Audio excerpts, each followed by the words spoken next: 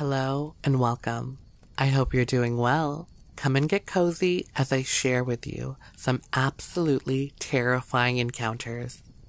I post new videos every day, so be sure to hit that subscribe button and the notification bell, and you'll be notified when new daily content arrives on my channel.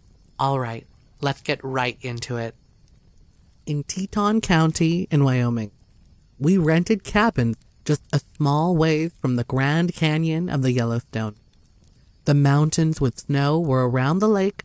A big lodge was just up the road with moose eating grass in the water behind the lodge. The sighting was a short ways from the cabin heading towards the Grand Canyon.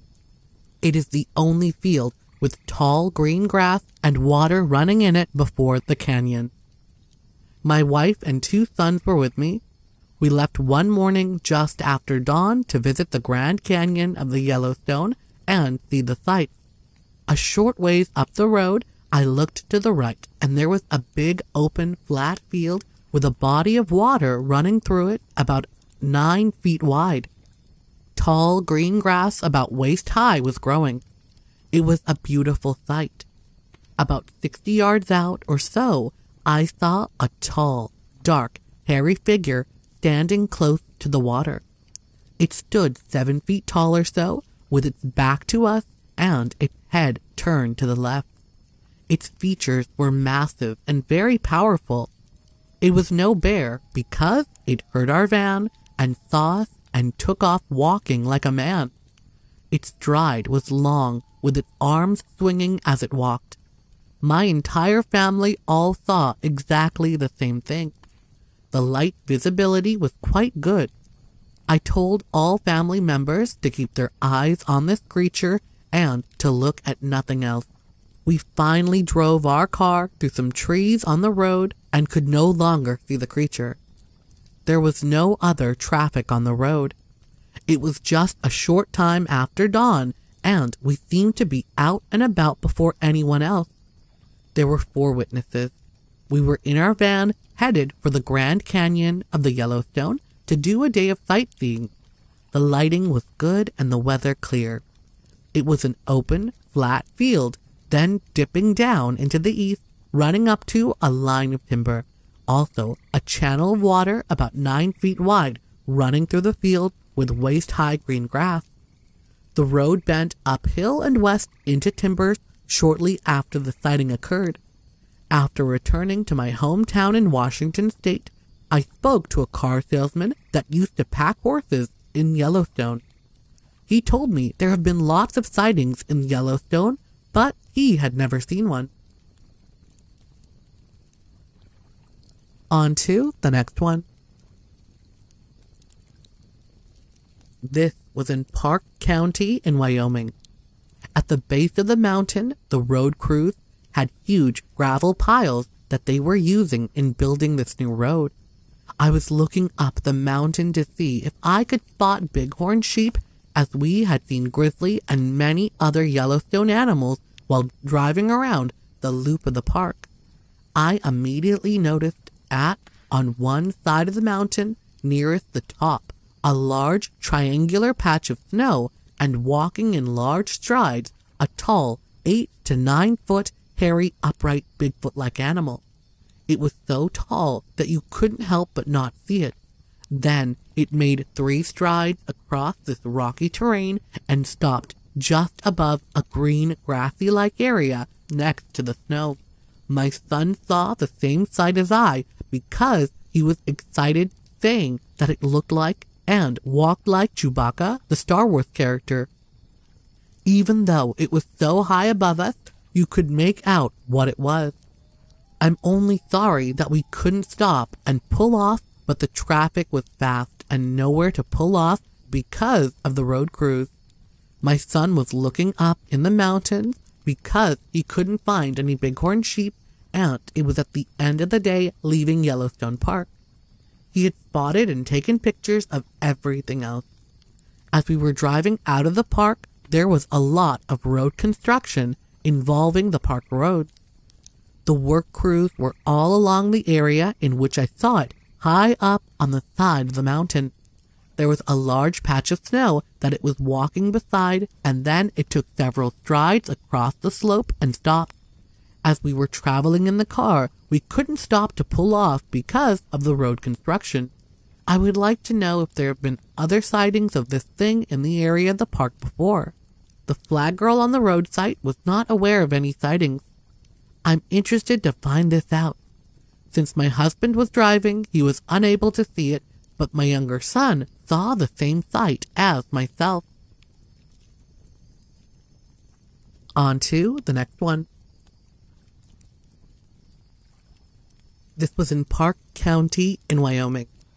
I was cutting firewood in a designated timber cut area with my brother, approximately halfway between Cody and Yellowstone. We were south of the highway, very near the north bank of the North Fork, an easterly flowing tributary of Buffalo Bill Reservoir. The timber in this area is not dense and affords good views of the high north-facing mountain slopes south of the river. Shortly before sundown, I noticed movement high up on a slope across the river. At first, I concluded that it must be bear or elk and pointed it out to my brother. My brother fetched the binoculars from the pickup to have a closer look, as we are hunters and the like, and like to keep track of where we see elk. At first, he seemed startled in that he didn't recognize what he was looking at. Rather than jump to a conclusion, he handed me the glasses and asked me to look. By the time I got the glasses up, the animal had disappeared into the tree line, and I couldn't see it. Shortly after, I noticed it again lower down on the slope in a clearing, moving all the while. At this point, I would estimate the creature at a quarter mile from us, moving closer down slope toward the river. This time I got a good look at it through the glasses. It was definitely upright, walking on two legs, though there was no way to say at this distance. The specimen appeared between 6 and 10 feet in height. More striking, however, was its mass. The creature, covered in dark hair, almost seemed fat, maybe obese. This was no bear. I saw it walk for a good 100 yards, and it never came down on all fours. There is something on the North Fork that I have never seen before. About half an hour after my last sighting, we were loading the truck. The chainsaw wasn't running, so we could hear reasonably well. The river makes some noise. Right before we left, at almost complete dark, I heard a high-pitched, eerie, squealing noise coming from a few hundred yards upriver. I've never heard anything like it, though it is about the right time of year to still hear elk bugle. This was no elk. The sighting was between 4 and 5 p.m. It was on a high north-facing slope of the Absaroka Mountains, just north of the North Fork of the Shoshone River, halfway between Cody and Yellowstone. On to the next one. This was in Crook County in Wyoming. It was the second day of deer season, and I was going to try my luck in the Black Hills. It's the last chance to hunt in this part of Wyoming for deer. There was a good snow a few days before. I had an old Ford van, and I put a shanty heater in it through the roof vent. I drove down Grand Canyon Road to Williams Gulch. I had to shovel out an area to park the van. I didn't go up the Williams Road because the van was only two-wheel drive, and I didn't want to get stuck in the snow. I parked where Grand Canyon and Williams Gulch Road meet. I got firewood that day and hunted up the ridges. I had my dog with me and got ready to spend the night. I ate something and sat in the van enjoying the wood heat. The wood stove was doing its job all too well, and I had to open a side window on the van. Soon after, I heard a strange screaming noise outside. I still had my boots on, so I went out the back doors of the van to hear it again. I grew up in Upper Michigan and have been in the woods all my life, camping, hunting, and the like. This was something I have never heard before.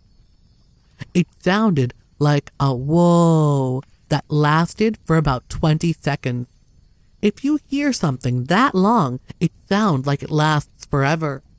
It seemed to be some ways away, and when it stopped, you could hear echo off the ridges. What had me frightened was the volume of it. Whatever made it had one heck of a lung capacity. Afterward, my dog would not come out of the van. It screamed about 4 or 5 times.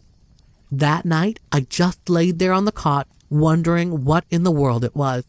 The next day, I didn't see one deer, and that in itself is strange for the Black Hills. I don't know what I heard, and I'm the type of person that only believes what I see. There is nothing in North America that I know of that makes a sound like that.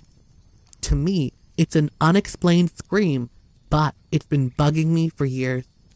There was a noticeable lack of game. It was just after dark, 6 to 7 p.m. Years later, my brother heard screams where the Grand Canyon Road meets the Sand Creek Bridge. On to the next one.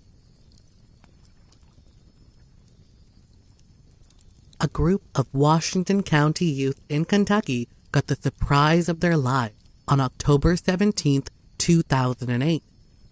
Ben, his brother, and 2 of their friends had set up another friend that evening to take him snipe hunting, an age-old Kentucky tradition designed to take full advantage of one's gullibility. They found no snipes, of course, but they did find something else, something much more frightening. 2 a.m. found the group of 4 on a wooden hillside in Springfield, Kentucky. After setting up my friend halfway down the hill, Ben states, myself and 2 friends were circling around to drive the snipes to him. My brother stayed behind at the top of the hill to watch the event unfold.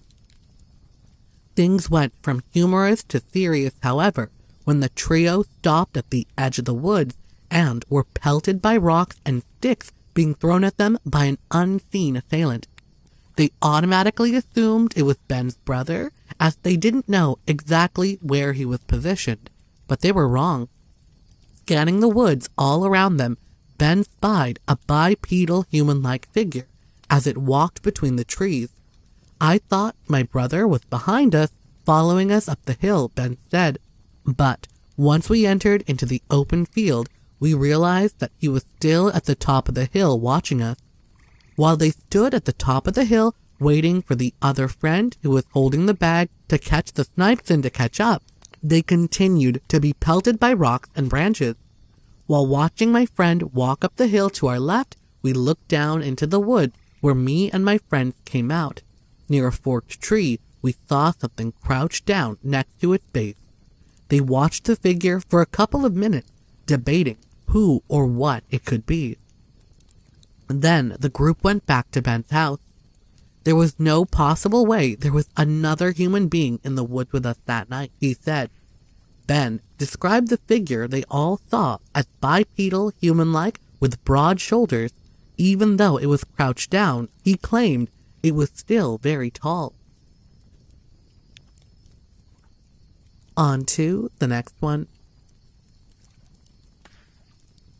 Bigfoot witness Nancy claims that she watched a Bigfoot about 20 minutes one afternoon back in the summer of 1997 in Rockhold, Kentucky, near Williamsburg. It was summer. I was 16 years old. My younger brothers and I wanted to go camping, but we didn't have a tent. At their mother's suggestion, they set out to find some small trees to cut down in order to build a fort on a huge rock in a field above their house. We went out to find some small timber to cut down, Nancy said. My brothers found some before we reached the top of the mountain and began to cut them down. They sent me on ahead to scout for more up above the field around the cliff's edge. Nancy had been in that field numerous times and knew just where a stand of suitably sized trees was located. She reached her destination under the cliffside and took a good look around at the trees. She decided to start chopping down the nearest one at the edge of the thick woods and put the small hatchet she carried to work. The sound of metal striking wood echoed along the mountainside. She was only about halfway through the tree when the heat began to get the better of her, and she sat down beneath it to enjoy its shade for perhaps the last time. She had only sat there for about 5 minutes when she heard a peculiar banging noise above her on the cliffside. At first I thought, well, that's the echo of the hatchet where I was hitting the tree a while ago. But the noise kept on, and I began to get curious. She got up and turned her gaze upward, backing away from the cliff to get a better look. She would see nothing, however, and soon gave up and walked back to the tree she was working on. Suddenly, she heard rocks sliding down the cliff. She turned and looked up again, and then I saw it. At first I thought, what in the world is that? Then, when I realized that what I was seeing didn't match up to any animal I knew of, and I began to get scared. There, standing about 15 feet above me on the cliff, was this man-like thing with shoulders about 4 feet wide and long, shaggy, reddish-brown hair all over its body. It was huge. I had never seen anything like it. Her first impulse was to run away screaming, but her mother had always warned her that wild animals would instinctively chase people if they ran. She began to back away calmly. Her mother had also told her that if she were to ever run into a wild animal, to pick 2 rocks up and strike them together to scare it off. She picked up 2 rocks and started beating the crap out of them, she said. So I picked up 2 rocks and started beating the crap out of them. It wasn't working. To her surprise, the figure bent and picked up 2 rocks as well and began imitating her actions. She quickly decided to give up on trying to intimidate the creature and continued her calm, slow retreat toward the hill above the house, keeping her eyes glued to the creature on the cliff, afraid that at any moment it might spring from the cliffside and come after her. Imagine her horror when the hairy beast began to follow her. When it reached a spot on the cliff where it could climb down, she broke into a terrified run toward the bottom of the hill and her brothers. I met up with my 2 brothers, screaming and crying, she says. I have never seen anything like that before, but I've watched TV, read and listened to other people's stories of similar encounters, and the only thing remotely resembling what I saw that day is what people call a Bigfoot. Nancy further described the thing as standing 8 feet tall, 4 feet wide at the shoulders, with dark brown skin beneath 6 to 8 inches of shaggy reddish-brown hair. According to her, it was muscular, with hands that were over 10 inches long. It had an almost human face with primate features. She further comments that it was almost like it was mocking me or trying to communicate with me, like it wanted me to know it was there or was trying to get my attention. Another Whitley County incident, this one ending in gunfire, also took place near Williamsburg on March 22nd, 2008. Me and my sisters were hunting, says Josh, and we heard a loud noise. The 2 turned toward the sound, later described as sounding like a horrible screechy roar, and saw a huge, hair-covered man-like creature standing in the woods not far away. Frightened, the 2 did what most Kentuckians would do in the situation. They fired on this thing. Instead of frightening the beast off, however, the shots had the opposite effect. Seemingly unhurt, the creature roared again and charged the 2 hunters, who quite understandably turned and ran. They were relieved when the thing jumped into some tall weeds and disappeared, but not enough to quit running. They made it back to their vehicles and immediately left the area. One of them later described the figure as 8 feet tall, covered with dark-colored hair with huge hands. A similar creature was seen the previous year by a fisherman who was surprised when a tall, hairy, man-like monster emerged from the woods and started drinking from the stream. The fisherman then quietly left the area. I hope you enjoyed those encounters. And if you did, be sure to hit that like button, leave a comment, and subscribe.